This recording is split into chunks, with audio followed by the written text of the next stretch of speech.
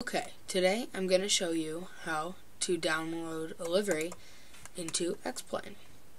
So you go to Google, and I have it bookmarked, and you'll notice here that it's not just xplane.org, it's forums.xplane.org.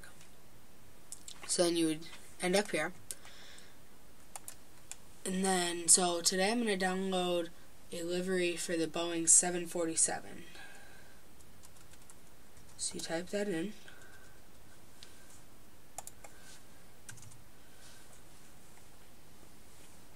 And then you'll scroll down, and it'll automatically go to forums, so you need to click on downloads. So go down here, and even though you typed in 747, there will be a bunch of different aircraft that pop up, so you'll just go down until you find one.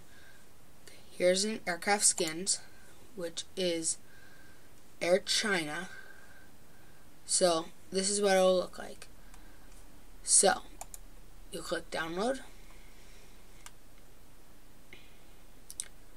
Okay, while that's downloading, I'll show you where to put it. So you're going to go into your Finder, and then I have it under Macintosh HD. Go into your Xplane folder, Aircraft,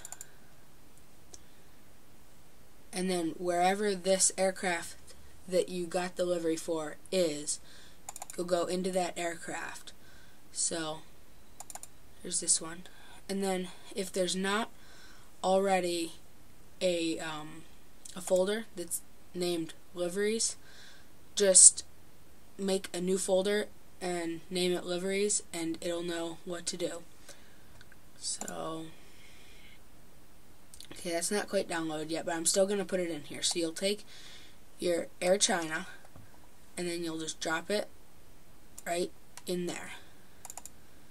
And then once that downloads, it'll be into the liveries. And that should be it.